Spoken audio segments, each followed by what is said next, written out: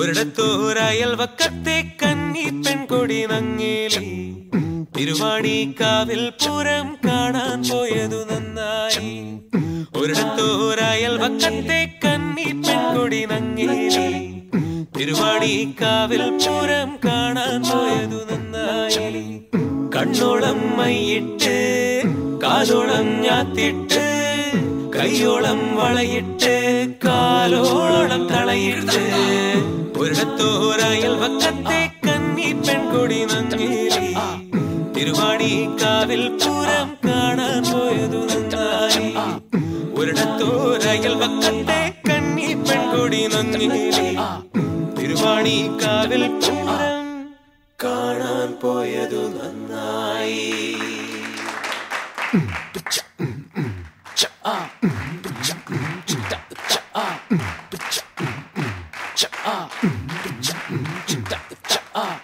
ഒരിടത്തോരയൽ വക്കത്തെ കന്നി പെൺകൊടി നങ്ങേലി തിരുവാണി കാവിൽ പൂരം കാണാൻ പോയതു നന്നായി.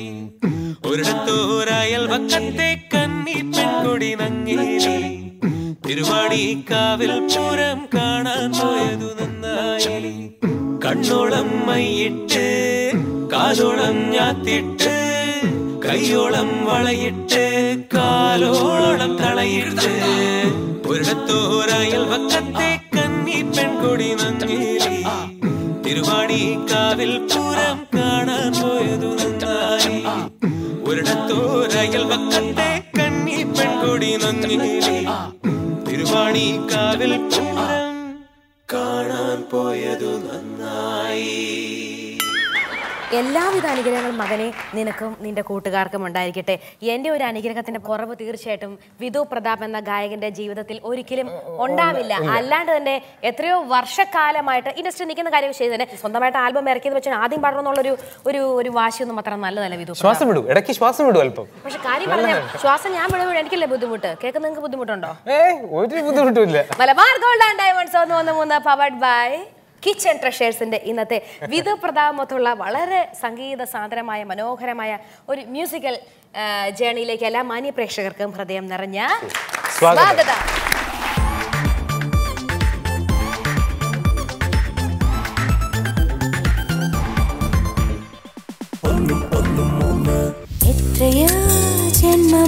ദീപ്തി വിധുവും ലവ് മാരേജ് ആണെന്നുള്ള കാര്യം അറിയാം. ആവശ്യമുള്ളപ്പോൾ വലിച്ചെറിയുന്നതും ആവശ്യം കഴിഞ്ഞാൽ എടുത്തു വെക്കുകയും ചെയ്യുന്ന സാധനം ദീപ്തി ഒഴികെ. ഭൂമിയിൽ മനുഷ്യരാണോ കോഴികളാണോ കൂടുതൽ? നമ്മളെല്ലാരും ഉദ്ദേശിച്ചാണോ? ദീപ്തി എന്റെ സൗന്ദര്യം കണ്ടിങ്ങനെ നമുക്ക് വിധുവിന്റെ മനസ്സിൽ ഞാനില്ല.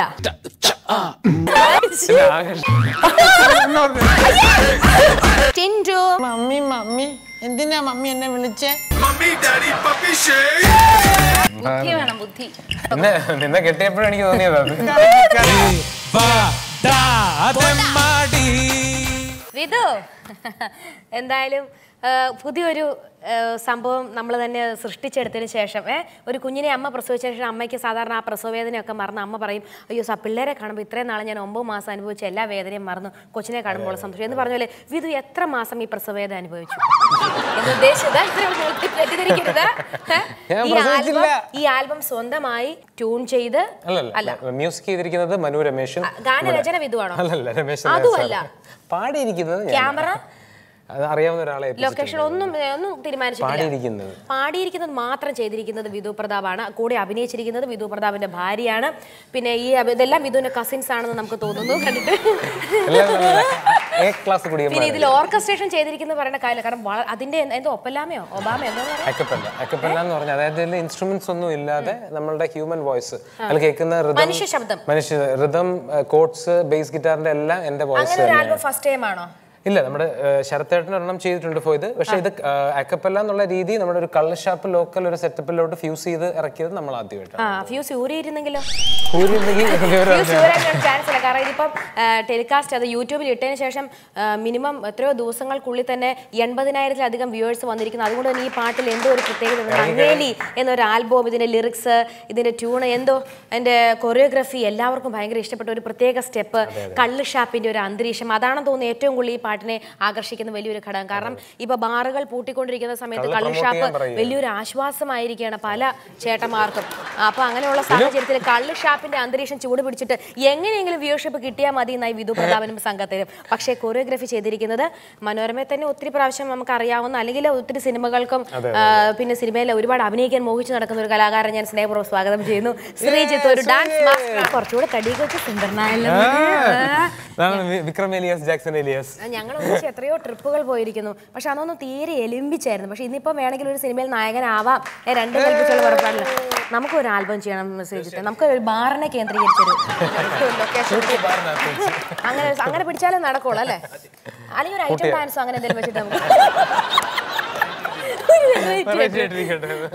അപ്പൊ ശ്രീജിത്ത് ഉടനെ തന്നെ ഇതിനെ കടത്തി വെട്ടിക്കൊണ്ട് 3 ദിവസം കൊണ്ട് 1 ലക്ഷത്തിൽ പരം വ്യൂവേഴ്സും ഉണ്ടാക്കിയിട്ട് നമ്മൾ വരും. ഏതിലൂടെ വരും?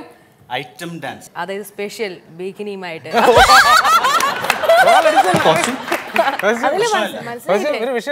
ഒരു പ്രശ്നമില്ല, ഏത് അറ്റം വരെ നമ്മൾ പോകും.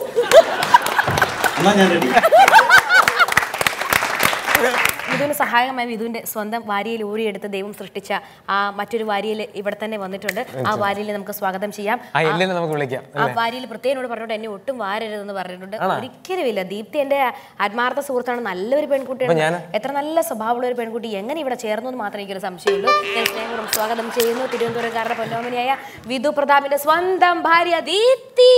വിധു പ്രതാപ്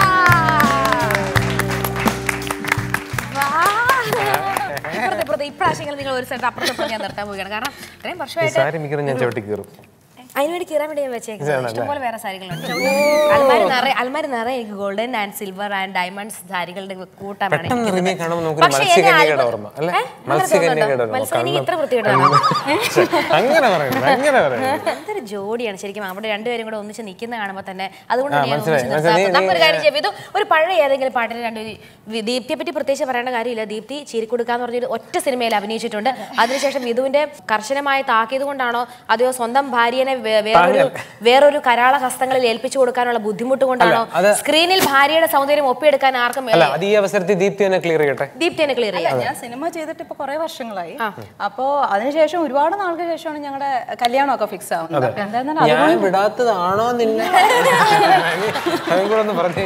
ഇല്ല എനിക്ക് ഈ പറഞ്ഞ കണക്ക് ആ സമയത്ത് എന്റെ വെക്കേഷൻ ആയിരുന്നു, 12th വെക്കേഷൻ ആയിരുന്നു.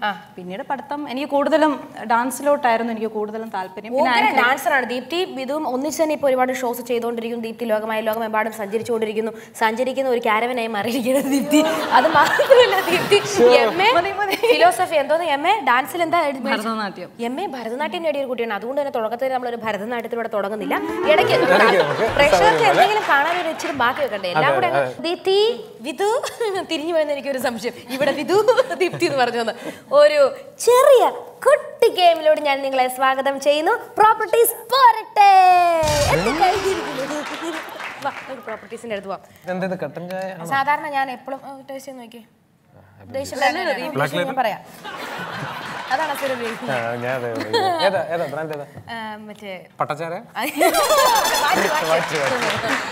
അപ്പൊ ഒരു കാര്യം ചെയ്യാം. സാധാരണ ഞാൻ എപ്പോഴും കുട്ടി ഗെയിമിലൂടെയാണ് നമ്മൾ തുടങ്ങുന്നത്. ഒരു മാജിക് പോലത്തെ ഒരു സംഭവം. പല മാജിക് കാണിച്ചിട്ട് എൻ്റെ ഒരു മാജിക് ഷോ തന്നെ ഇപ്പോൾ ആൾക്കാർ ബുക്ക് ചെയ്യാൻ പറ്റും. ഞാൻ പറഞ്ഞു ഞാൻ മാജിക്കിൽ എനിക്ക് ഇൻട്രസ്റ്റഡ് അല്ല, ആങ്കറിംഗ് മാത്രമായിട്ട് ഇൻട്രസ്റ്റഡ് അല്ല. എന്തെല്ലാം ഡ്രസ്സ് മാറ്റുന്നത് മാത്രമല്ല, ഇതെല്ലാം മാജിക് ഉണ്ട്. ഡ്രസ്സ് മാറ്റുന്ന മാജിക് മാത്രം കണ്ടിട്ടുള്ളൂ അല്ലേ? അതാണ് ഓൾറെഡി ചെയ്യാറുണ്ട്, പക്ഷെ ഓരോ പാട്ടിനും ഓരോ ഡ്രസ്സ്. അങ്ങനെ അപ്പൊ ഒരു കാര്യം ചെയ്യാൻ പോവാ. ഇത് വളരെ സിമ്പിൾ ആൻഡ് സില്ലി ഒരു ഗെയിം തന്നെയാണ്. ഞാൻ നിങ്ങളെ വെല്ലുവിളിക്കുന്നു. ഇവിടെ ഞാൻ ഉയർത്തുന്ന വെല്ലുവിളി എന്താണെന്ന് വെച്ച് കഴിഞ്ഞാൽ ഞാൻ ചെയ്യുന്നത് പോലെയൊക്കെ തന്നെ നിങ്ങൾക്ക് ചെയ്യാൻ സാധിക്കും. ആരെങ്കിലും പറ്റും. പാട്ട് പാടുന്നുണ്ട് വിധു, ഡാൻസ് ചെയ്യുന്നുണ്ട്, ആൽബം ചെയ്യുന്നുണ്ട്, പിന്നെ ഞാൻ തലയും കുത്തി പറഞ്ഞാൽ വിധു തലയും കുത്തി പറയും, എല്ലാം വിധു ആങ്കറിങ് ചെയ്യുന്നുണ്ട്. വിധു ഒരു സൂപ്പർ ഹിറ്റ് ഷോ ഇപ്പൊ ആങ്കറിങ് ചെയ്തുകൊണ്ടിരിക്കുന്നു. അങ്ങനെ വിധു എല്ലാം കൊണ്ടും ഞാൻ ചെയ്യുന്ന പോലെ തന്നെ ചെയ്തുകൊണ്ടിരിക്കുന്നുണ്ട്. അതുകൊണ്ട് ഇവിടെ ഞാൻ ചെറിയൊരു വെല്ലുവിളി ഉയർത്തിക്കണം. ആദ്യം ഞാൻ ഇതിന്റെ അകത്ത് കുടിച്ചു നോക്കില്ല, അതിനെ കുടിച്ചു നോക്കില്ലോ. എല്ലാവരും ഒരു 2 ഗ്ലാസ് എടുക്കുന്നത് ആപ്പിൾ ജ്യൂസ് ആണ്. എടുക്കുക. ഞാൻ ആദ്യം കുടിക്കാം. അത് തന്നെ നിങ്ങൾക്ക് ചെയ്യാൻ പറ്റുമോ നോക്കാം.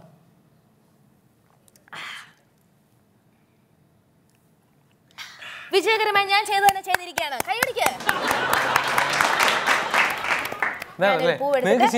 ഞാനൊരു പൂവെടുത്തിട്ട് ചെവിയിൽ വെച്ചു. അതേപോലെ വെക്ക്. പറ്റുമോ നോക്കണമല്ലോ. നിങ്ങൾ ചിലർക്ക് അത് ബുദ്ധിമുട്ടാണ്. ഞാൻ പൂവൊക്കെ തലയിൽ വെക്കാൻ പറ്റത്തില്ല. ദീപ്തിക്ക് 2 പൂ. അതെനിക്ക് ഞാൻ പറയാനിരിക്കായിരുന്നു. ഞാനിവിടെ മേക്കപ്പ് റൂമിൽ മേക്കപ്പ് ചെയ്തുകൊണ്ടിരുന്ന സമയത്ത് ഞാൻ ഇറങ്ങുന്നതിന് തൊട്ട് മുമ്പ് ഹെയർ സ്റ്റൈലിസ്റ്റ് കൊണ്ടുവന്നൊരു പൂ ഇങ്ങനെ പൂ കൈ പിടിച്ചിരിക്കുക. അപ്പൊ എൻ്റെ ചോദിച്ചു ഏത് പ്രോഗ്രാമാണ് വന്നതെന്ന് പറഞ്ഞു. ഞാൻ പറഞ്ഞു 1 1 3. എന്നാ ഇതിരിക്കട്ടെ എന്ന് പറഞ്ഞൊരു പൂ എടുത്ത് നേരെ കൊണ്ടുവന്ന് കൈ വെച്ചു. അപ്പൊ പൂ എന്നെ പോലെ ഒന്ന് വെച്ചിരിക്കുകയാണ്. അതൊരു മടിയും കാണിച്ചില്ല. ഇനി ഞാൻ ചെയ്യാൻ പോകുന്നത് ചിപ്സ് എടുത്ത് തിന്നിരിക്കുകയാണ്. സാധിക്കണം നോക്കോ. ഒരു കുഴപ്പമില്ല, ചെയ്ത് നോക്ക്. ഒരു കുഴപ്പമില്ല, അതിലും യാതൊരു കുഴപ്പമില്ല. ജ്യൂസ് കുടിച്ചു, ചിപ്സ് തിന്നു, പൂ തലയിൽ വെച്ചു, വീണ്ടും ഞാൻ ജ്യൂസ് എടുത്തു. എടുക്ക. ഇത് ഒരു കവളും കൂടെ കുടിക്കുക.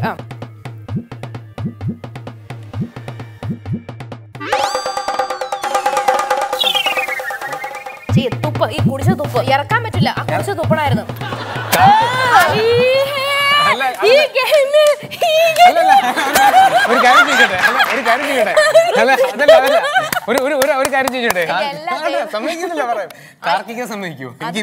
അത് പറ്റത്തില്ല.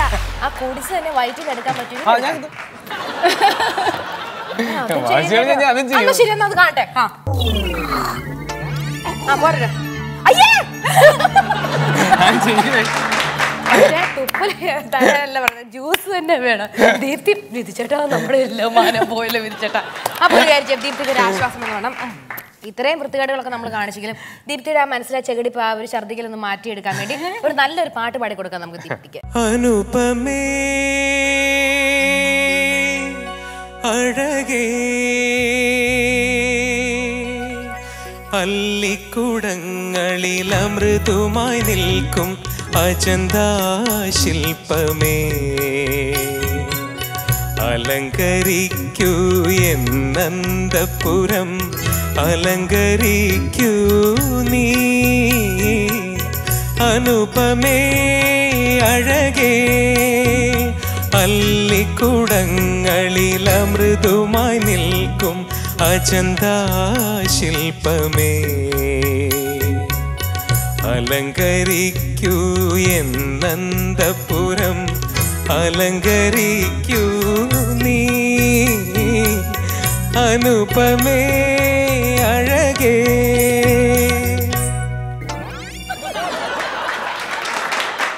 മലബാർ ഗോൾഡ് ആൻഡ് ഡയമണ്ട്സ് ഒന്നും പവർഡ് ബൈ കിച്ചൺ ട്രഷേഴ്സിന്റെ ഇന്നത്തെ ഗോൾഡൻ എപ്പിസോഡിലേക്ക് എല്ലാ മാന്യപ്രേക്ഷകർക്കും ഹൃദയം നിറഞ്ഞ സ്വാഗതം. ഒരിക്കൽ കൂടി നമ്മുടെ സ്വന്തം വിധു പ്രതാപും ദീപ്തി വിധു പ്രതാപും.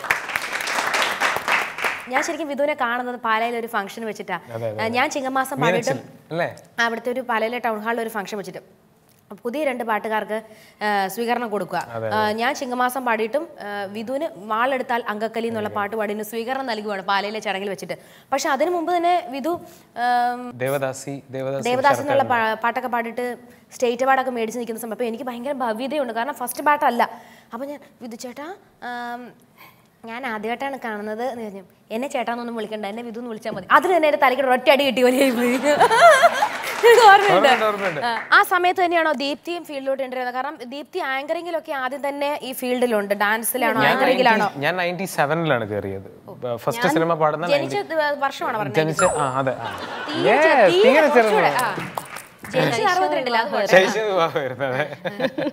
അപ്പൊ എല്ലാവർക്കും അറിയാം ലവ് മാരേജ് ആണെന്നുള്ള കാര്യം അറിയാം.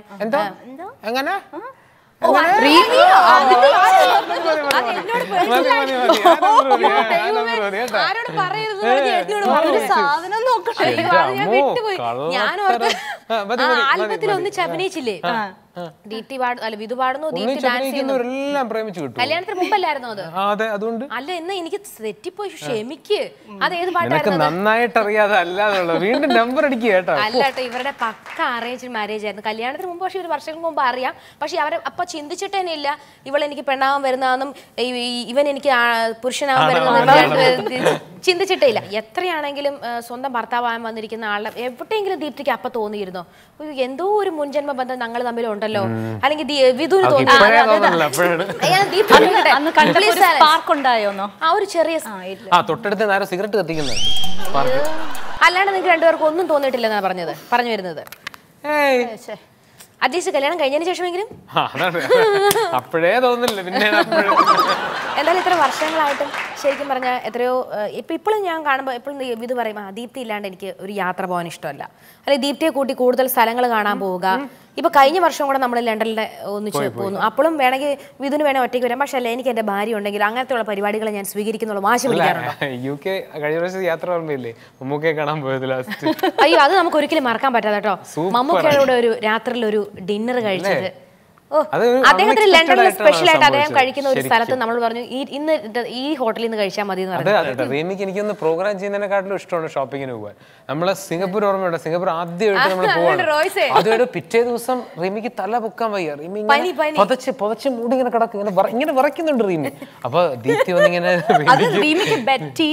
എല്ലാം കൊണ്ടൊന്ന് കൊടുക്കും. അപ്പം നമ്മള് ശരിക്കും പ്രോഗ്രാമിന്റെ പിറ്റേന്ന് ഷോപ്പിങ്ങിന്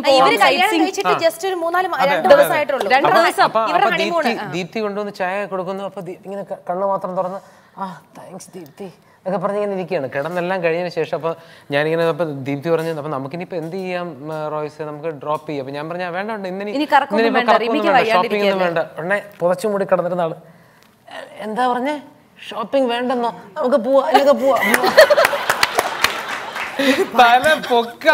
എന്നെ അറിയാവുന്നവർക്കറിയാം ഇത് പരിപാടിക്ക് പോകുന്നൊക്കെ തന്നെ വെറുതെ ആയി പോവുക. അതുകൊണ്ട് തന്നെ ഇപ്പൊ എനിക്ക് സംഭവിക്കുന്നത് വെച്ച് കഴിഞ്ഞാൽ 5 രൂപ എടുത്താൽ പോലും അത് റോയ്സിന്റെ മൊബൈലിലോട്ട് കാർഡിൽ നിന്ന് എടുത്തു കഴിഞ്ഞാൽ കാർഡ് വരച്ച അപ്പൊ ഭൂതം വിളിക്കും.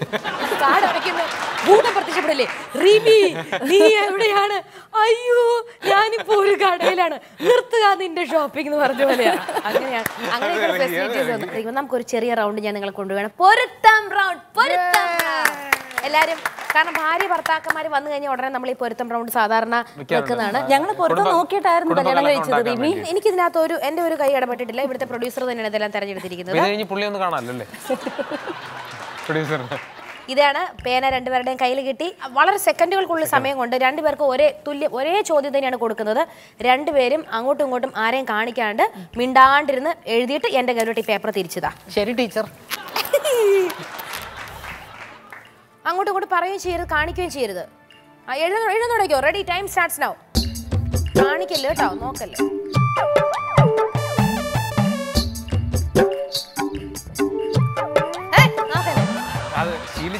പരീക്ഷ എന്ന് പറഞ്ഞാൽ എന്റെ പേപ്പറിനെക്കാട്ടിൽ അടുത്തിരിക്കുന്ന പേപ്പറുകൾ. SSLC 320 ഉണ്ടായിരുന്നു, കഷ്ടി 380. അന്നൊക്കെ 320 അവരാ ഡിസ്റ്റിങ്ഷൻ എന്ന് പറയാം. ജയിക്കാത്ത ഒരാളാണ് ഡിസ്റ്റിങ്ഷൻ 3 മാർക്ക് പറഞ്ഞ ആളോടാ സംസാരിക്കുന്നത്.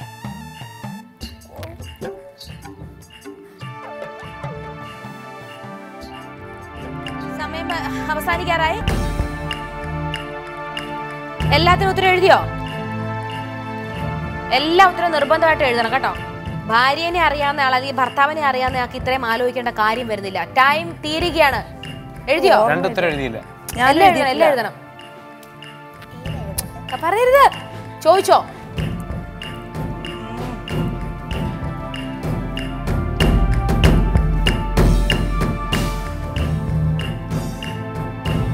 റെഡി റെഡി, അടച്ചോ, തന്നു. മൊത്തം എഴുതിയില്ലോ അല്ലേ?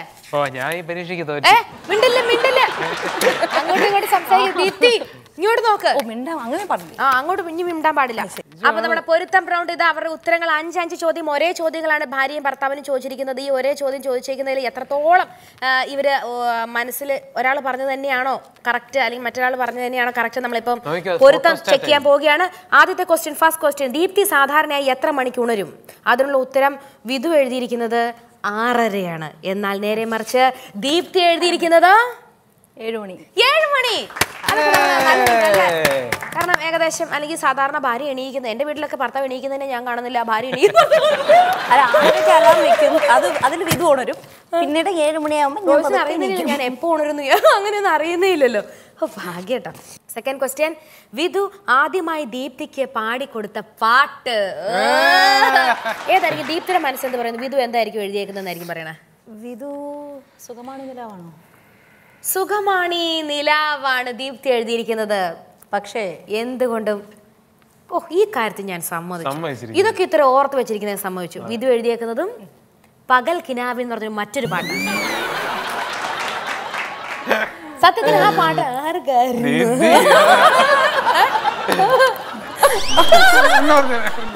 ശരി, അടുത്ത ക്വസ്റ്റ്യനിലേക്ക് പോവുകയാണ്. ഒരു ക്വസ്റ്റ്യനിൽ ഇത്തിരി നിങ്ങൾ പാളി കേട്ടോ. ചെറിയൊരു പാകപ്പിഴകളൊക്കെ ഏത് വരാം. ദീപ്തിക്ക് ഏറ്റവും കൂടുതൽ ദേഷ്യം വരുന്ന കാര്യം? വിധു പറയട്ടെ. എന്റെ മറവി. മറവിയെ പറ്റിയാണ് ദീപ്തിക്ക് ഏറ്റവും കൂടുതൽ ദേഷ്യം വരുന്നത്. ദീപ്തി എഴുതിയേക്കുന്നത് ആ കാര്യത്തിലെങ്കിലും ഭഗവാൻ കാത്തിരിക്കുകയാണ്. ദീപ്തി എഴുതിയിരിക്കുന്നത് അതല്ല, മടിയൻ, lazy, he's A lazy boy എന്നാണ് എഴുതിയിരിക്കുന്നത്. അപ്പൊ നമുക്കൊരു കാര്യം, മറവിയുണ്ട്, അൽഷിമേഴ്സും ഉണ്ട്, ഇതുണ്ട്. 7 പൊരുത്തത്തിലെ 5 പൊരുത്തം ഉള്ളൂ കേട്ടോ. ജാതകം നോക്കുമ്പോൾ നിങ്ങൾക്ക് ഇപ്പോൾ ഉള്ളൂ. ഇനി വിധുവിന്റെ ഏറ്റവും അടുത്ത കൂട്ടുകാരി ആര് പറയണം? ദീപ്തി പറയട്ടെ. റിമി. ഞാൻ എഴുതിയിരിക്കുന്നത് ഇപ്പോഴാണ് എന്റെ കണ്ണ് തുറന്നത്. എനിക്കിപ്പോഴാണ് സന്തോഷം. കാരണം ഒരു പക്ഷെ വിധു വേറൊരാളുടെ പേര് എഴുതിയെങ്കിൽ എനിക്ക് ഇത്തിരി വിഷമം വന്നാലേ. ഇപ്പൊ എനിക്ക് മനസ്സിലായി ഞാൻ വിധുവിന്റെ ആത്മാർത്ഥ സുഹൃത്ത് തന്നെയാണെന്ന്. വിധു എഴുതിയേക്കുന്നതും കൂട്ടുകാരികളേ ഇല്ല. ഞാൻ ഇരിക്കുന്നതുകൊണ്ടാണ് സന്തോഷമുണ്ട്. സത്യത്തില് ഞാൻ ഉള്ള കാര്യം പറയാം, എനിക്കും പാട്ടുകാരിൽ ഏറ്റവും ബെസ്റ്റ് ഫ്രണ്ട് വിധുവാണ്. പക്ഷെ അങ്ങനെ നമ്മള് കള്ളത്തരന്നല്ല, വല്ലപ്പോഴും ഇപ്പൊ നമ്മൾ 2-3 മാസം കൂടുമ്പോൾ വിളിക്കാറുള്ളൂ. അല്ലെങ്കിലും പക്ഷെ ആ വിളിയിൽ നമുക്ക് അത്രയും എല്ലാം തുറന്നു പറയുന്ന ഒരു ഫ്രണ്ട്. 2-3 മാസം കൂടുമ്പോൾ വിളിക്കാന്നറിയുമോ? കലണ്ടറിൽ 30 ദിവസം ഉണ്ടെങ്കിൽ 32 ദിവസത്തിന് അപ്പീൽ കൊടുത്തിരിക്കുന്ന ആളാ പ്രോഗ്രാം. പറഞ്ഞ് എന്റെ പ്രോഗ്രാം എല്ലാം കുറയ്ക്കും. കണ്ണു വെച്ച് എന്നാലും ഈ സത്യത്തിൽ എന്തിനു വേണ്ടിയാണ് കൂട്ടുകാർ? ഞാൻ പറയട്ടെ, ഞാൻ മാത്രമല്ല, ഇഷ്ടംപോലെ ഫ്രണ്ട്സ് ഉള്ള ഒരുപാട് ഫ്രണ്ട്സ് ഉള്ളതാണ്. പക്ഷെ അതിൽ ഏറ്റവും ബെസ്റ്റ് ഞാനാണെന്ന് ദീപ്തിക്ക് പറയാൻ തോന്നിയെങ്കിൽ എനിക്ക് ഭയങ്കര സന്തോഷമുണ്ട്. പക്ഷെ നിനക്ക് എന്തുകൊണ്ട് പറയാൻ പറ്റിയില്ല? അപ്പൊ വിധുവിന്റെ മനസ്സിൽ ഞാനില്ല. ലോലപ്പം മിണ്ടാണ്ടിരിക്കും. 4 പൊരുത്തത്തിൽ 3 എണ്ണം പാളിയിരിക്കുകയാണ്.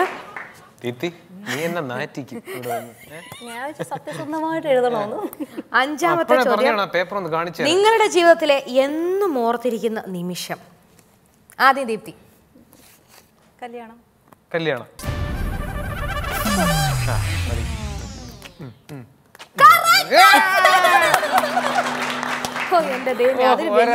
അതൊരു നിർണായകമായ ഒരു ചോദ്യം. പക്ഷെ നിങ്ങൾ അത് എന്നും ഓർത്തിരിക്കുന്ന നിമിഷം നമുക്ക് എന്തെല്ലാം വേറെ, നിങ്ങൾ ചിലപ്പോൾ അവിടെ ഹണിമൂൺ പോയതോ അതും ഇതൊക്കെ എന്തെല്ലാം കാര്യങ്ങൾ ഓർക്കാം. പക്ഷെ അത് കറക്റ്റ് ആയിരിക്കുകയാണ്. 6ാമത്തെ ചോദ്യം, ആദ്യമായി വഴക്കിട്ടത് എന്ത് കാര്യത്തിനാണ്? വിധുചേട്ടൻ്റെ മറവിക്കായിരിക്കും ആദ്യം ഓർത്തിരിക്കുന്നത്. കാരണം എന്തെങ്കിലും ഒരു ചെറിയ മറവിയുടെ ഭയങ്കരമായ അനുഭവം അനുഭവിച്ച കാര്യമുണ്ടോ? ഭയങ്കരമായിട്ടൊന്നല്ല. എനിക്ക് ഒരു കാര്യം ഏറ്റു കഴിഞ്ഞ് കഴിഞ്ഞാൽ അത് എത്രയും വേഗം ഒന്ന് ചെയ്ത് തീർക്കണം, വലിയ പ്രശ്നങ്ങളൊന്നും കൂടാണ്ട് ചെയ്ത് തീർക്കണം എന്നുണ്ട്. റിസേർട്ടിനും അങ്ങനെയൊക്കെ തന്നെയാണ്. പക്ഷേ അതങ്ങ് മറന്നു പോകും. അല്ല, എന്നാൽ മറവി കൊണ്ട് നിങ്ങൾക്ക് സംഭവിച്ചത്, ഇപ്പൊ പ്രോഗ്രാമിൽ ചിലപ്പോൾ ഡയറി എടുക്കാൻ മറന്നുപോയി, പ്രോഗ്രാമിൽ ഷർട്ട് ഇടാൻ മറന്നുപോയി, അങ്ങനെ എന്തെങ്കിലും? അങ്ങനത്തെ മറവികൾ ഷർട്ട് എന്ന് ഉദ്ദേശിച്ച് മനസ്സിലായല്ലോ. വിധു എഴുതിയത് വലിയ പ്രശ്നക്കാരുള്ള കാര്യമില്ല, ഓർമ്മയേ ഇല്ല. കാരണം ഒരുപാട് കാര്യങ്ങളുണ്ട് മറവിയില്, അത് വിധുവിന് ഓർമ്മയില്ല. ഇനി അടുത്ത ലാസ്റ്റ് ക്വസ്റ്റ്യൻ ആണ്. ഓർമ്മയില്ല. എന്നാലും മറവി കാരണം ഭയങ്കര ഒരു പ്രശ്നം നേരിട്ട് ഏതെങ്കിലും സംഭവം ഉണ്ടോ? ഇല്ല. അങ്ങനെ എന്നാലും ഒരു കാര്യം മറക്കാൻ ഇടയുണ്ടാവില്ല, പ്രോഗ്രാം കഴിഞ്ഞ് പൈസ മേടിച്ചിരിക്കും. അത് മറന്ന വിവരം അറിയും ഞാൻ. 7ാമത്തെ ചോദ്യം, വിധുവിന്റെ ഏത് സ്വഭാവമാണ് ദീപ്തിയെ ആകർഷിച്ചത്? ഈ ക്വസ്റ്റ്യൻ ഇല്ലായിരുന്നല്ലോ. ഉണ്ട്, 2 പേരും എഴുതിയിട്ടുമുണ്ട്. അപ്പൊ 2 പേർക്ക് മറവിയുണ്ടോ? വിധുവിന്റെ ഏത് സ്വഭാവമാണ് ദീപ്തി? വിധുവിന്റെ ഏത് സ്വഭാവം? വിധു എഴുതിയിരിക്കുന്നത് സൗന്ദര്യമാണെന്നാണ്. സൗന്ദര്യം ഉണ്ടായിരിക്കും, പക്ഷേ ചുമ്മാ ഞാൻ എഴുതിയിരിക്കുന്ന വേറെയാണ്. എന്നോട് ആരെങ്കിലും ചോദിച്ചാൽ പോലും ഏറ്റവും ഇഷ്ടപ്പെട്ട എന്താ വെച്ചാൽ എന്റെ സൗന്ദര്യമായിരിക്കും. എനിക്ക് പച്ചക്ക് അങ്ങനെ പറയാം. ഞാൻ പറയും. പക്ഷെ ഇല്ല, പക്ഷെ ശരിക്കും അതാണ് റിമി, ദീപ്തി എന്റെ സൗന്ദര്യം കണ്ടിങ്ങനെ നമുക്ക് ഓരോരുത്തർക്കും നമ്മളെ സ്വയം ഒരു ആത്മവിശ്വാസമാണ് എല്ലാവരും മുന്നോട്ട് ജീവിക്കുന്നത്. അത് വിധുവിന് ആവോളമുണ്ട്. പക്ഷെ വിധു എഴുതിയിരിക്കുന്ന സൗന്ദര്യം അല്ല കേട്ടോ, പാട്ടായിരിക്കും എന്നാണ്. പക്ഷെ പാട്ടും അല്ല. അതൊന്നും ആലോചിക്കണം. വിധു ചേട്ടന്റെ ഒരു ക്ഷമയും. ഒരിക്കലും വിധു ചൂടാവാറില്ലേ? ഒരിക്കൽ പോലും തല്ലിയിട്ടില്ലേ? കൂമ്പിന് ഇടിച്ചു അങ്ങനെ എന്തെങ്കിലും? ഇല്ല, അങ്ങോട്ട് ഇല്ല, അതൊന്നും ചെയ്തിട്ടില്ല. കത്തി എടുത്ത് ഒരിക്കൽ കുത്താൻ നോക്കിയിട്ടുണ്ട്. ഒരിക്കൽ വീട് ചൂടാവുന്ന എനിക്ക് ചൂടാവും. പക്ഷെ ഇല്ല, വിധുചേട്ടൻ ഭയങ്കര ക്ഷമയാണ്. പക്ഷെ ഒരു പോയിന്റ് എത്തി, എല്ലാത്തിനും ഒരു ലിമിറ്റ് ഉണ്ടല്ലോ. അത് കഴിയുമ്പോഴത്തേക്കും വേറെ ആരെയും ചൂടാവുന്നതിനെക്കാട്ടിലും ഭയങ്കരമായിട്ട് ചൂടാവും. അറ്റയ്ക്ക് ദീപ്തിയുടെ എന്തെങ്കിലും ഒരു കയ്യിലിരിപ്പ് കാരണം ദീപ്തി ഇതുപോലെ തന്നെയാണ്. ദീപ്തിക്ക് അങ്ങനെ ഒരു മോശ സ്വഭാവം എന്ന് പറയുന്നത് എനിക്ക് തോന്നുന്നില്ല. കാരണം നല്ലൊരു വീട്ടമ്മയായി ഞാൻ കണ്ടിട്ടുണ്ട്. അതായത് അതും കറക്റ്റ് സമയമോ കല്യാണം കഴിഞ്ഞിട്ട് ഈ പറഞ്ഞ റീമിയൊക്കെ സിംഗപ്പൂർ പോയില്ലേ? അപ്പോൾ അങ്ങനെ പോവും. അപ്പോൾ ഞങ്ങൾ സെയിം ഫ്ലൈറ്റിൽ തന്നെ വിധുചേട്ടൻ്റെ ചേച്ചി കസിൻസ് എല്ലാവരും US പോവുക. അപ്പോൾ അവർ സിംഗപ്പൂർ വരെ ഞങ്ങളുടെ കൂടെ ഉണ്ട്. നേരെ സിംഗപ്പൂർ എയർപോർട്ടിൽ വന്നപ്പോൾ ഞാനിങ്ങനെ ആദ്യത്തെ ഇതല്ലേ ഭർത്താവിൻ്റെ കൂടെ ഉള്ള വലിയ കാര്യത്തെ ഇറങ്ങി ഇമിഗ്രേഷൻ അവിടെ ചെന്ന് നിന്ന് കഴിഞ്ഞപ്പോഴത്തേക്കും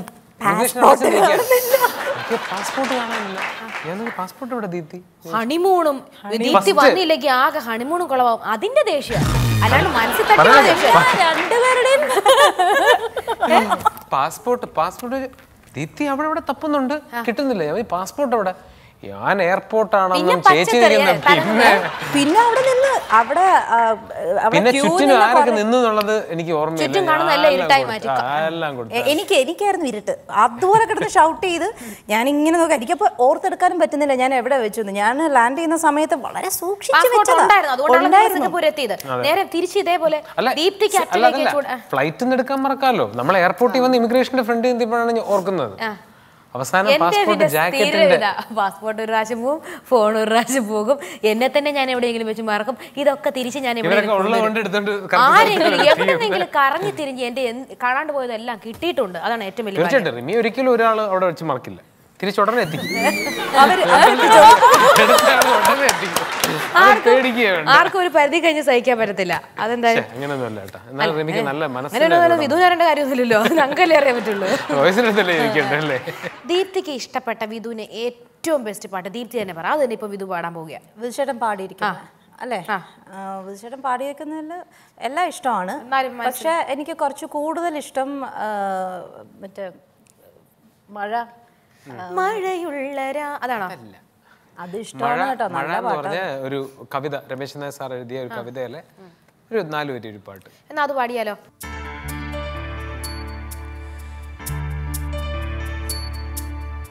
എന്തോ മൊഴിയുവാനുണ്ടാകുമേ മഴയ്ക്കെന്നോടു മാത്രമായി, ഏറെ സ്വകാര്യമായി. എന്തോ മൊഴിയുവാനുണ്ടാകുമേ മഴയ്ക്കെന്നോടു മാത്രമായി, ഏറെ സ്വകാര്യമായി. സന്ധ്യ തൊട്ടേ വന്നു നിൽക്കുകയാണവൾ എൻ്റെ ജനാല തന്നരികിൽ, ഇളം കുങ്കുമക്കാറ്റിൻ്റെ ചിറകിൽ. എന്തോ മൊഴിയുവാനുണ്ടാകുമേ മഴയ്ക്കെന്നോടു മാത്രമായി, ഏറെ സ്വകാര്യമായി.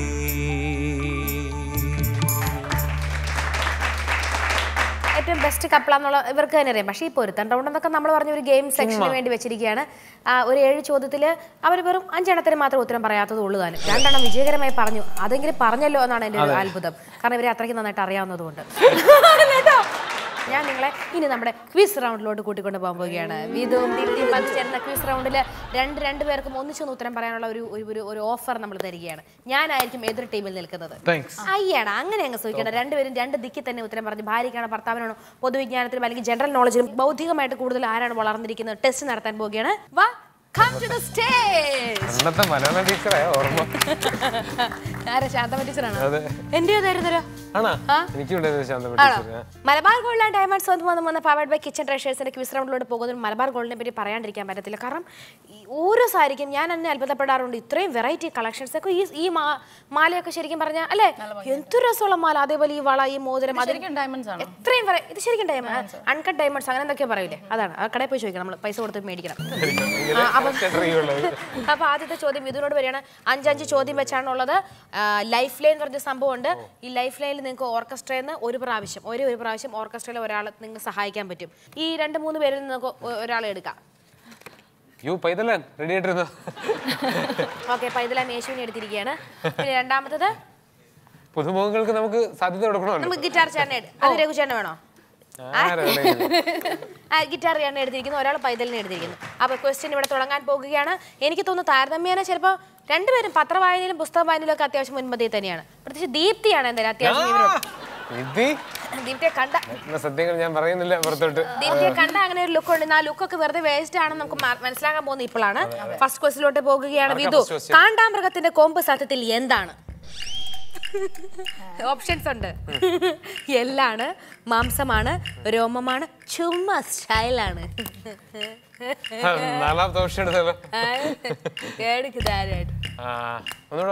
കാണ്ടാമൃഗത്തിന്റെ കൊമ്പ് സത്യത്തിൽ എന്താണ്? ഓപ്ഷൻ എല്ലാണ്, മാംസമാണ്, രോമമാണ്, ചുമ്മാ സ്റ്റൈലിനാണ്. മാംസമാണ്.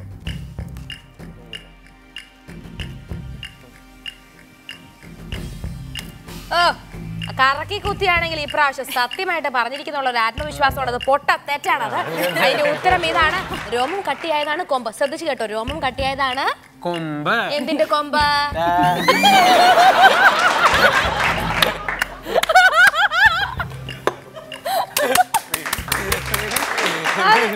അത് കവിക്ക് അങ്ങ് ബോധിച്ചു.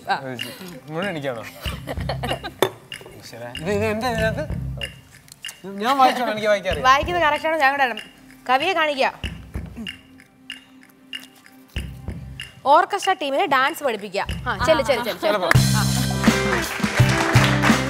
ഇതൊക്കെ നമ്മൾ സ്റ്റേജിൽ നിന്ന് ഡാൻസ് കളിക്കുമ്പോൾ ഒരു പുറകെ ഇരുന്ന് അടിക്കുന്ന കമന്റ്സ് ഒക്കെ ഞാൻ കേട്ടിട്ടുണ്ട്.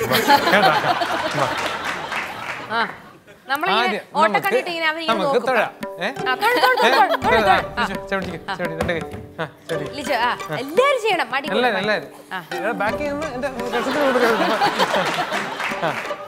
ഇനി ഇങ്ങനെ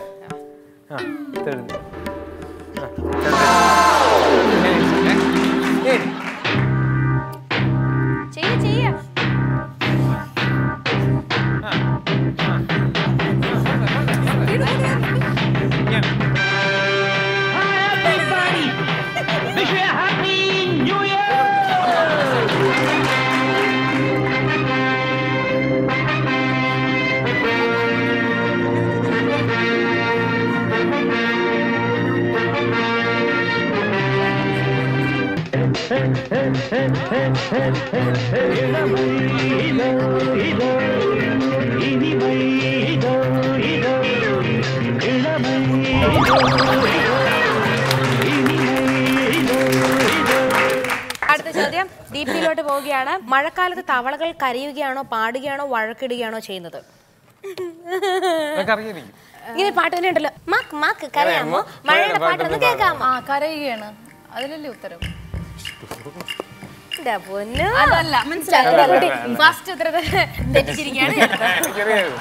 ഉത്തരം കേക്കണ്ടേ? പാടുകയാണ്. എന്തിനാന്നറിയാവോ? നിങ്ങൾക്ക് അറിയാമോ? ഇണകളെ ആകർഷിക്കാൻ. അയ്യോ, പാട്ട് കേട്ട ഇണകൾ വരും.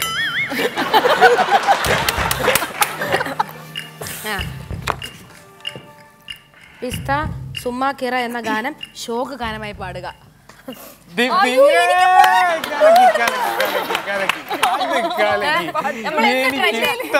നമ്മളെന്ത് ചുമ്മാ ട്രൈ ചെയ്യാം. പിസ്ത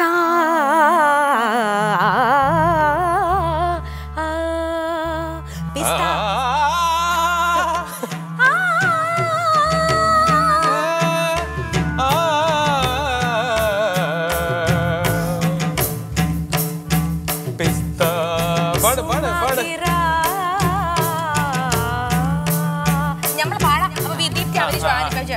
Pista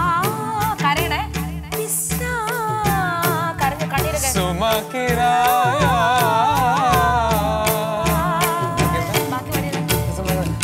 सोमारी जमा किराया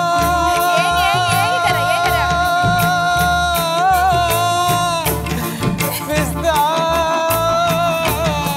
सुमा किराया പറ്റിയല്ലാന്ന് കാണിച്ചില്ല. പക്ഷെ ദൈവം വേറെ രീതിയിലാണ് കഴിവ് കൊടുത്തിരിക്കുന്നത്. എല്ലാവർക്കും പാടാൻ പറ്റണമെന്നില്ല. ആവശ്യമുള്ളപ്പോൾ വലിച്ചെറിയുന്നതും ആവശ്യം കഴിഞ്ഞാൽ എടുത്തു വെക്കുകയും ചെയ്യുന്ന സാധനം ദീപ്തി ഒഴികെ.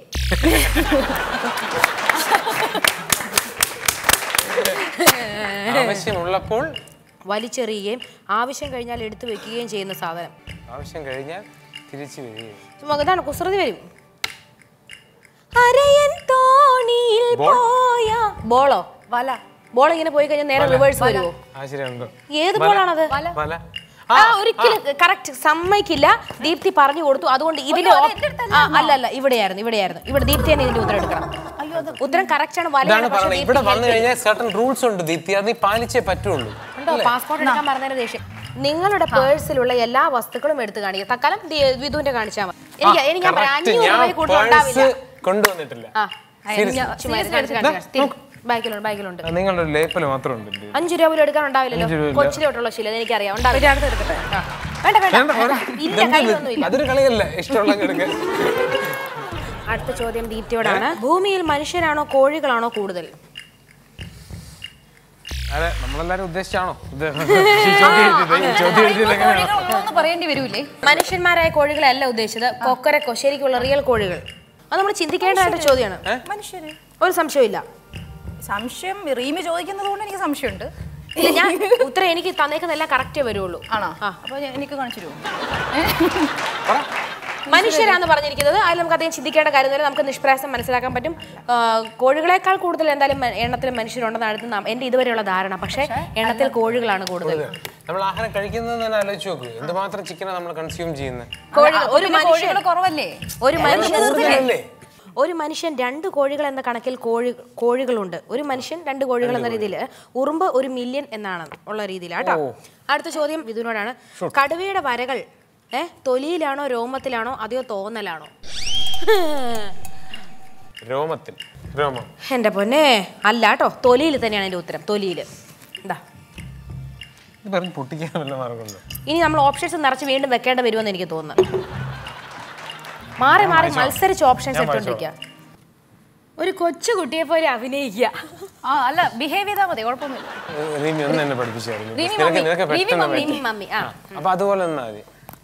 Tindu come here. മമ്മി എന്തിനാ മമ്മി എന്നെ വിളിച്ചേ? എന്തിനാ വിളിച്ചെന്നറിയോ? എന്റെ ദേഹം നൊന്താ ഞാൻ തിരിച്ചു തല്ലുവേ. നീ രാവിലെ എത്ര പ്രാവശ്യം പല്ല് വെച്ചു? ഞാൻ 1 പ്രാവശ്യം. നിന്നോട് ഞാൻ 1 പ്രാവശ്യം പല്ല് തേക്കാൻ പറഞ്ഞോ? 1 പ്രാവശ്യം പല്ല് തേച്ചുള്ളൂ. പറയാണ്ട് നീ എന്തിനാ പോയി പല്ല് തേക്കാൻ പോയത്? ഞാൻ പറയുന്നതിന് മുമ്പ് നീ പല്ല് തേക്കുവോ? ഇല്ല മമ്മി. കൈ നീട്ട്. മമ്മി എന്നെ അടിക്കല്ലേ. അടിച്ചാ നീ എന്ത് ചെയ്യും? തിരിച്ചടിക്കും മമ്മി. തിരിച്ചടിക്കോ? നീ അമ്മേനെ തല്ലുവോ? ഇല്ല. എന്നാ കൈ നീട്ട്.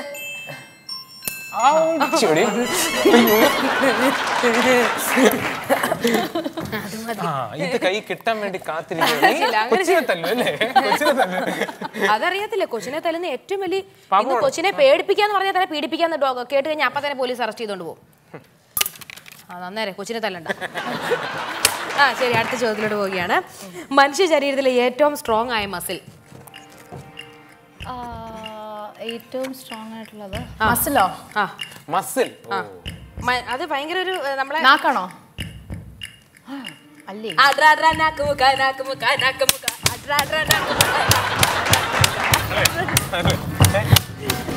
അതല്ലേ? ഫൈനലി വിധു പ്രതാപ് ദീപ്തി ഒരു ചോദ്യത്തിന് ഉത്തരം പറഞ്ഞിരിക്കുകയാണ്.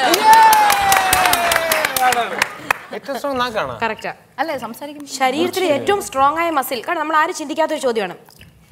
എന്തുകൊണ്ടാണ് വാഹനങ്ങൾ റോഡിലൂടെ ഓടുന്നത്? വീട്ടിലൂടെ ഓടിക്കാൻ പറ്റാത്തതുകൊണ്ട്. വാഹനങ്ങൾ എന്തുകൊണ്ടാണ്? ഇല്ല, ഈ കളിയിലില്ല. ഉത്തരം പറഞ്ഞു പോയി. പൊട്ടത്തിന്റെ ഉത്തരം പറഞ്ഞു എടുത്തു. ഉത്തരം ഇതാണ്. ദീപ്തി പറഞ്ഞ കറക്റ്റാണ്. ചക്രം കൊണ്ട്. ബുദ്ധി വേണം, ബുദ്ധി. പ്രപ്പോസ് ചെയ്യാൻ നിന്നെ കെട്ടിയപ്പോഴും എനിക്ക് തോന്നിയതാ അത്. ഞാൻ ഒരെണ്ണമെങ്കിലും എനിക്ക് വായിക്കാൻ തരൂ. അത്രയുള്ള കപ്പിൾ ഡാൻസ് ചെയ്യുക. Couple dance.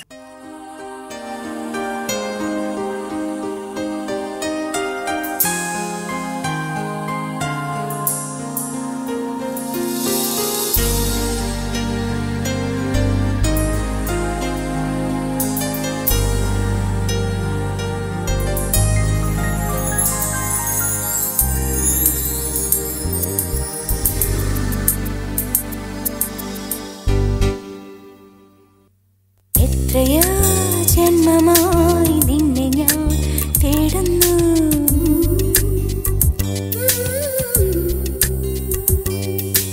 അത്രമേലിഷ്ടമായി നിന്നെ എൻ പുണ്യമേ.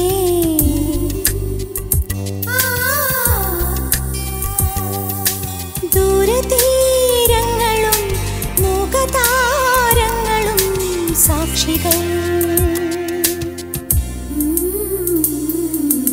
എത്രയോ ജന്മമായി നിന്നെ ഞാൻ തേടുന്നു.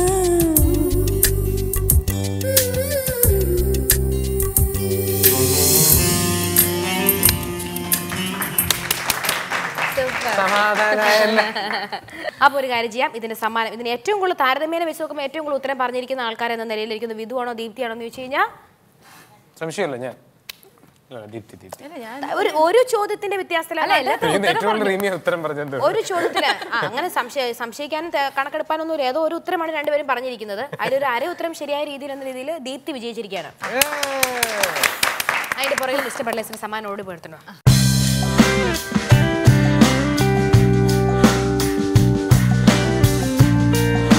Mr. Butler's Revolution EX1 preset timer LED displays of touch buttons. കളഞ്ഞു. അല്ല, മിക്സി ഉണ്ടായിരുന്നു നിങ്ങളുടെ വീട്ടിൽ? 1-2 മിക്സി ഉണ്ടായിരുന്നു. നമ്മുടെ ഡ്രൈവർ ചേട്ടൻ എപ്പോഴും ചോദിക്കും, റീമി എനിക്കൊരു മിക്സി കൊണ്ട് തരാമോ എന്ന് ചോദിക്കും. അപ്പൊ റീമിയുടെ മിക്സി കൊടുത്തു. ഞാൻ വിചാരിച്ചേ അന്നൊരു കാര്യം, റീമി കൊണ്ടുപോ, ദീപ്തി ഇങ്ങനെ പറയുന്നത് ഞാൻ ഒരിക്കലും ഞാൻ വിചാരിച്ചില്ല. അപ്പൊ ദീപ്തി തിരിച്ചു പറയും, വേണ്ട റീമി കൊണ്ടുക്കോ, അല്ലേ?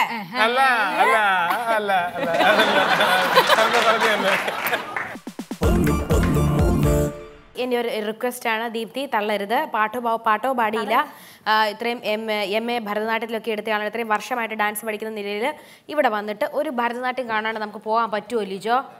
എന്നാലും എൻ്റെ സാറുമാരെ ഒരു ഭരതനാട്യം നമുക്ക് കാണണം. പറഞ്ഞിട്ടില്ല, ഇപ്പൊ തോന്നുന്ന രീതിയിൽ ഒരു സംഭവം ചെയ്യാം. ഞാൻ ഭയങ്കര പ്രാക്ടീസ് ഏതാണ്ട് അതുപോലെ ആയി വരുമെന്ന് എനിക്ക് പേടിയുണ്ട്. ഇല്ല, അങ്ങനെയൊന്നുമില്ല. ദീപ്തി ഒരു ഉഗ്രൻ ഡാൻസറാണ്. അപ്പൊ ദീപ്തിയുടെ ഒരു ഉഗ്രൻ പെർഫോമൻസ്.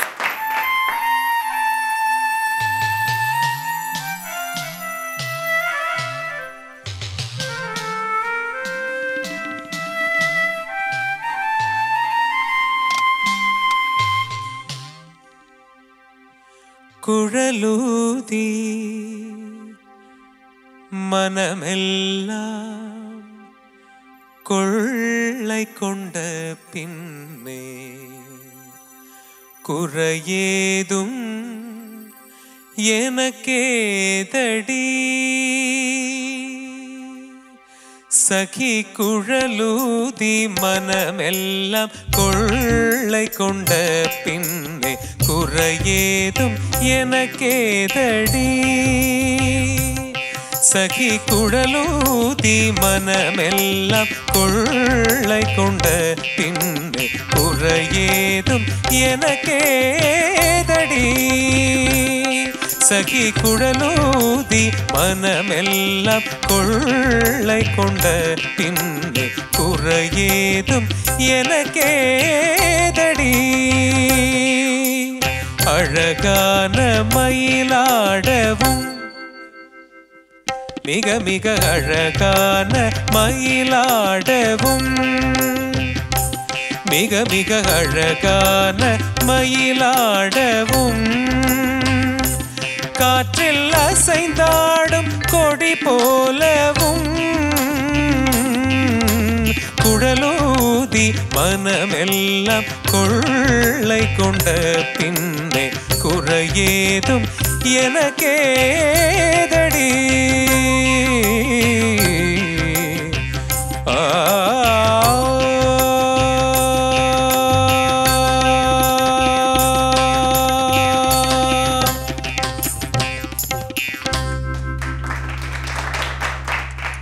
എന്താ ഭാഗ്യം ചെയ്ത കുടുംബം. പാട്ടുകാരനായ ഒരു ഭർത്താവും ഡാൻസുകാരിയും. നിങ്ങൾ ശരിക്കും നിങ്ങളുടെ രാത്രികളൊക്കെ നിങ്ങൾ സന്തോഷ നിമിഷങ്ങളൊക്കെ നിങ്ങൾ ഒരാൾ പാട്ട് പാടുന്നു, സ്വപ്നത്തിലൊക്കെ സിനിമയിലൊക്കെ കാണുന്ന പോലെയാണ് ശരിക്കും ഇങ്ങനെ ഒരു ഭാര്യയും ഭർത്താവും. എന്തായാലും കണ്ണു തട്ടാണ്ടിരിക്കട്ടെ. ദീപ്തി ശരിക്കും ജർമ്മൻ സിറ്റിസൺഷിപ്പ് ഒക്കെ ഉള്ള ഒരു കുട്ടിയാണ്. ഇപ്പൊ ജർമ്മനിയിലോട്ട് എത്ര നാളായി? അല്ല ശരിയല്ലേ, അവിടെയാണ് ജനിച്ചു വളർന്നത്. ആ കൊച്ചി ഇപ്പൊ തിരുവനന്തപുരത്ത് നിങ്ങൾ ഒന്നിച്ച് താമസിക്കുന്നു. അപ്പൊ ഇപ്പൊ എനിക്ക് വിധുവിന്റെ പാട്ടുകൾ ഇന്നും ഗാനമേളയിൽ എല്ലാവരും ഭയങ്കര ഒരു ഹരമായിട്ട് പാടുമ്പോൾ അങ്ങോട്ടും ഇങ്ങോട്ടും ജനങ്ങള്, കാരണം എത്ര സ്റ്റാർസ് മുതൽ നമ്മുടെ ലാലേട്ടൻ, മമ്മൂക്ക എന്ന് പറയുന്നത് നമ്മുടെ ഒരു പ്രത്യേക ഒരു ആവേശം, ഒരു എനർജി തന്നെയാണ്. അവർക്ക് വേണ്ടി ഒരേ ഒരു പാട്ടാണ് നമ്മൾ ഈ അടുത്ത കാലത്ത് കേട്ടാൽ ഇങ്ങനെ ഒരു പാട്ട് ശരിക്കും പറഞ്ഞാൽ സൃഷ്ടിക്കപ്പെട്ടിട്ടില്ല. വരികളും അല്ലേ നമ്മുടെ സ്വന്തം വിദ്യാസാഗറിന്റെ. അപ്പൊ ആ ബിജു നാരായണനും ചേർന്ന് ആലപിച്ച ആ ഗാനം ഇപ്പൊ വിധുവും ചേർന്ന് ആലപിക്കുന്നു. ഞാൻ ലാലേട്ടനെ കാണിക്കാം, റിമി മമ്മൂക്ക. ഞാൻ മമ്മൂക്ക ഫാൻസിന്റെ കൂടെ, വിധു ലാലേട്ടൻ ഫാൻസിന്റെ കൂടെ. ഓക്കെ. ഞാൻ മോഹൻലാൽ. ഞാൻ മമ്മൂട്ടി. വാടാതെമ്മാടി പോടാ കൂത്താടി വാടാതെമ്മാടി താനി പോടാ കൂത്താടി. മോഹൻലാൽ അടിച്ചാൽ വീഴുമട ഷാറുഖ് ഖാനും ഫൈറ്റിൽ മന്നനല്ലേ ലാൽ. Mammukka നടിച്ചാൽ കൈയടിക്കും ബച്ചനടെ acting മന്നനല്ലേ sir. ലാലേട്ടൻ സിന്ദാബാദ്, മമ്മൂക്ക സിന്ദാബാദ്. വാടാതെമ്മാടി താനി പോടാ കൂത്താടി.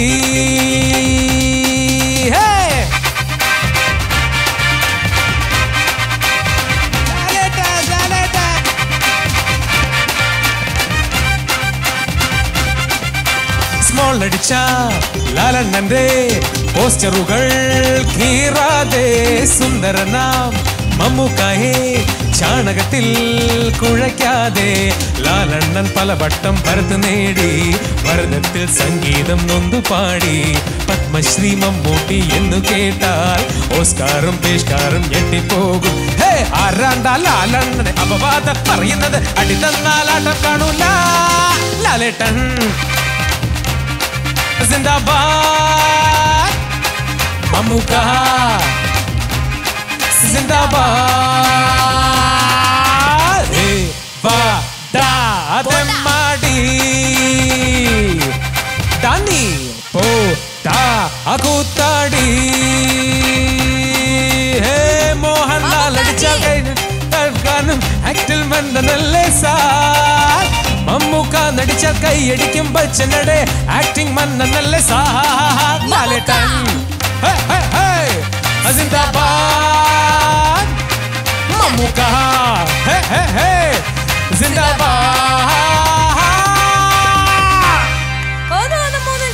രസകരമായ കാഴ്ചയുമായി രസക്കൂട്ടുകളുമായിട്ട് അടുത്ത ഗസ്റ്റുമായിട്ട് ഞങ്ങൾ വരും. അതുവരേക്കും Tata bye bye from Vidhu Pratap, Deepthi and Rimi Tomy.